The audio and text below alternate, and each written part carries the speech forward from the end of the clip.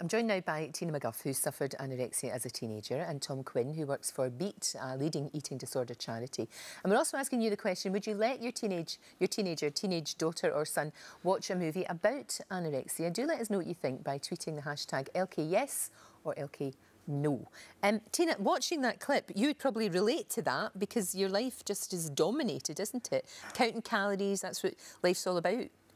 Yeah, when I went through this as a teenager, my whole world, numbers was my whole world. From morning, noon and night, all I did was count numbers. Unfortunately, in the most random places, through the most random things. And that depiction there was okay, they say calorie Asperger's. I understand what she's saying, trying to make a little bit of comedy value from it, but it's obviously a very serious matter. Yeah. And often you can't even sleep because you're thinking about numbers, you're worrying about them. And mine was stamps and things like that, stupid things that you couldn't even see. I thought vicariously I would be almost putting on weight.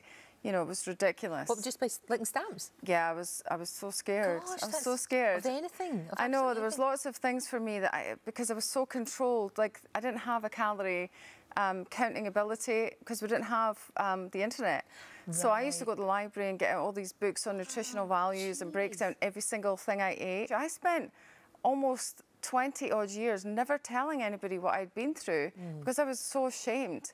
I was also fearful of people's reactions. You know, I remember going out from the ward, for example, as a teenager with people with mental health issues. Like, I was in a psychiatric ward, an adult one, and I would walk along with the rest of them, and I was heavily sedated because I wasn't cognizant. I didn't know what was going on sometimes.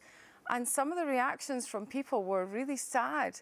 They would look at me and my group with disdain and, you know, and I felt awful. So what it did do, it really made me mindful of people and never judging anyone.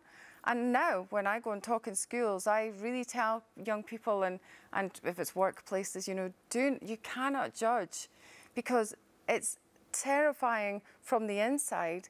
But also when you think people perceive you that way, you then are scared to tell people because you think, oh my goodness, I remember how they looked at me. So if I tell them, they're going to think, oh my goodness, she's one of those people. But we're kind of at least talking about it now. Absolutely. I mean, Tom, what do you think about the film? Is this a good thing that's raising awareness? We should be talking about the issues more? Yes, and we certainly do need to be talking about the issues more.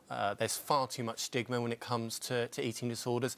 And clearly what we see in this film is eating disorders are serious mental illnesses. The psychological distress that all the characters are experiencing is obvious. We spoke to Lily Cole as well, and clearly, you know, her intention is purely positive.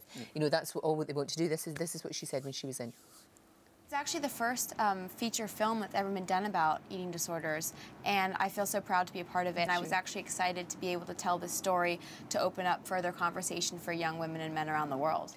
Now, we've had a massive reaction to this, as you would imagine. Sue is saying it's a mental health issue. It's exactly what you were saying, not a food issue. And Donna is saying, my daughter has had anorexia, and she said if she watched To the Bone, it would make her relapse. So that's kind of saying what you are too. But so many, overwhelmingly, people are saying, we want to talk about this. It's important that we talk about this. And we should say it's not just little girls and young people and teenagers, and it affects everybody of all ages. Actually, I asked permission from my mother today to mention this.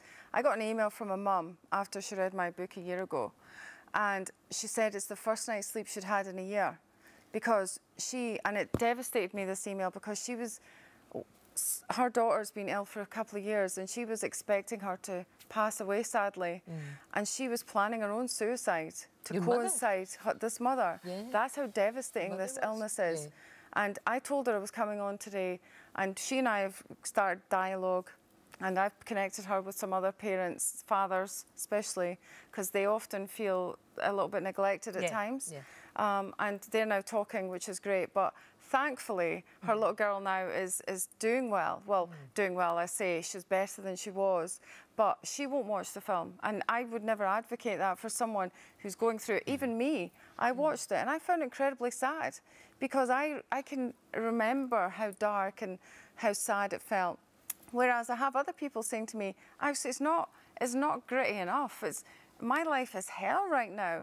And yet, this is a kind of little plateau. But Martin Oxon said that it's a good starting point. I think that it is important to recognise that it is a somewhat Hollywoodised version of reality. It doesn't present a true picture of reality, but it makes very clear this isn't about dieting, it's not about vanity.